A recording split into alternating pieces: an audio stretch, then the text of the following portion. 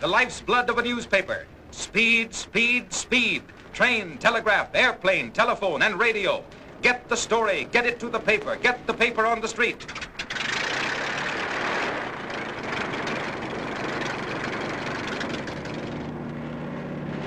Every available development of science and engineering has been utilized to get the story to the reader in the shortest possible time. And now, the latest miracle of news gathering, sending pictures by wire, has lifted the curtain on a new era in newspaper history. It is only a matter of minutes after a news event has occurred before newspapers all over the country are carrying pictures that tell the story more graphically and completely than the printed word, by simply picking up a telephone and calling the paper. Most of these machines work by wrapping the picture around a drum and then moving a single sensor slowly along it. This model shows the basic idea. The page transformed into a string of black and white bits and then all recombined at the receiving end.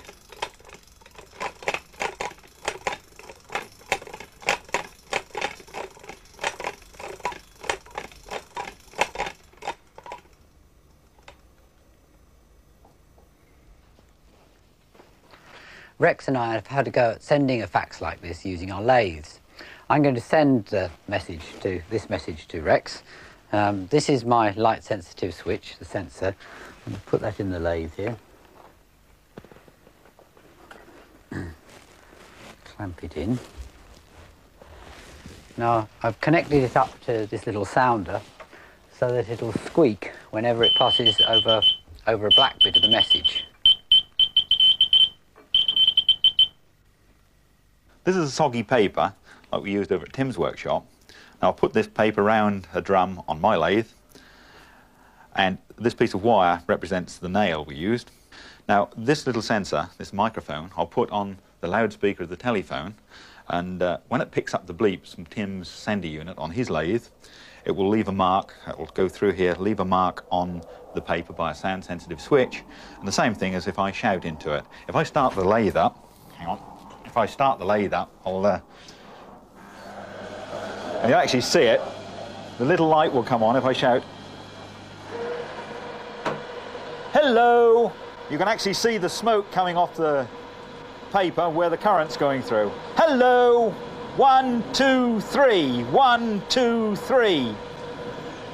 Switch off again. And then you can actually see the black marks left by my voice. Anything coming through yet, Tim? Tim? Can you hear me, Tim? Yeah, I can hear you. Can you send me a sync pulse through? Yeah, I just have to tape the thing to the phone. Okay.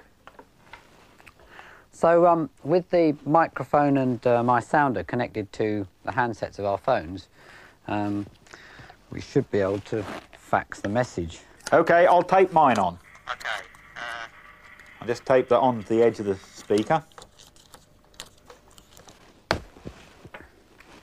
Right, get the lathe going. The only thing is, first I just have to send a pulse once a revolution, because Rex has got to get his lathe going at exactly the same speed as mine. Can you hear the pulse? Right, Tim, we got sync. Can you hear me? Okay.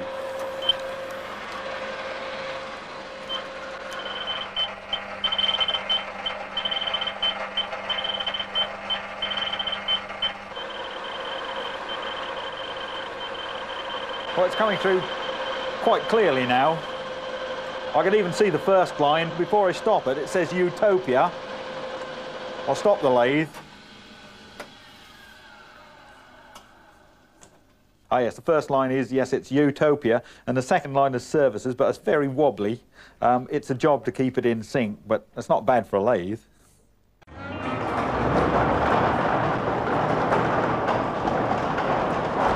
This is the Met station at Hemsby, where they send up hydrogen balloons with cheap disposable instruments attached to record weather conditions in the upper atmosphere.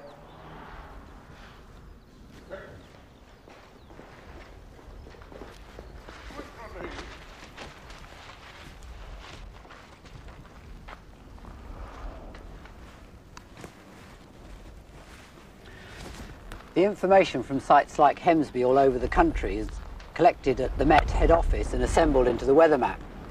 A completed map is then sent back here by fax. Although it looks quite neat and modern, the fax receiver is actually still endearingly primitive. It still uses Bain's soggy paper, and inside it's all very mechanical still. Looks a bit like a lawnmower, actually. I'll just stop it. This rotating helix, the bit in contact with the paper slowly moves along the line from one end to the other. It has considerable drawbacks. For a start, it only works with dedicated phone lines. It creates quite large sparks across the paper as it prints out the message. And this means that this contact strip has to be replaced every day or two. Also, the paper stops working as it dries out, and the vapour it gives off can be a health hazard. The machine's days are now numbered. They're gradually being replaced by a computer system. It is extraordinary, though, that although fax machines have had specialist uses like this for over 50 years, that they've only come into general use in the office in the last 5. Every year, more than 200 million telegrams pass through the hands. The main reason why fax machines took so long to catch on is that an alternative system for sending written messages by telephone lines had already become established, the teleprinter and telegram service. The keys are punched. The distant receiver records each letter on a moving paper tape. An operator removes the tape and gums it to the familiar yellow blanks. Bain had pioneered teleprinters after he abandoned the fax, but he got involved in furious patent battles. Mr. Bain, the court finds you did not invent any of these things. Oh, that was my patent. Why did I leave Scotland? At least I could trust my sheep. He died, bitter and penniless, in a home for incurables in 1877. You are about to witness a race between the Xerox telecopier transceiver and Speed Johnson, one of the fastest messengers in the world. They will both attempt to get a copy of this important document to a destination at the other end of the city. And they have to get it there in 4 minutes or less. Okay? On your mark, get set, go! Speed will be using an ordinary motorcycle. The telecopier, an ordinary telephone. By the 1960s, electronics had advanced enough to revive interest in office fax machines or telecopiers. They were very expensive, slow, and different manufacturers' machines were all incompatible with each other. The telecopier copy has just arrived, ladies and gentlemen, in exactly 3 minutes and 57 seconds. The development that really made the fax machine practical was the digital fax. This not only split the image up into lines, but into a complete grid of tiny squares. So first you have to put a grid over the image, and then decide which squares are going to be white and which squares are going to be black. That's what I've done down here. Well, now I can send this to Rex just like I did at the beginning of the programme, square by square. The only difference is that this time Rex needs an assistant, because Rex is going to have to look at what he's doing to get the paint exactly in the squares. He's got a similar grid with the squares marked out just like mine. Right, okay. Stop! Black! White! Black! White! Black!